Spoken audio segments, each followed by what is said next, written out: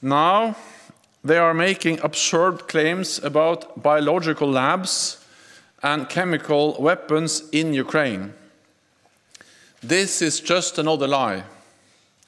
And we are concerned that Moscow could stage a false flag operation, possibly including chemical weapons.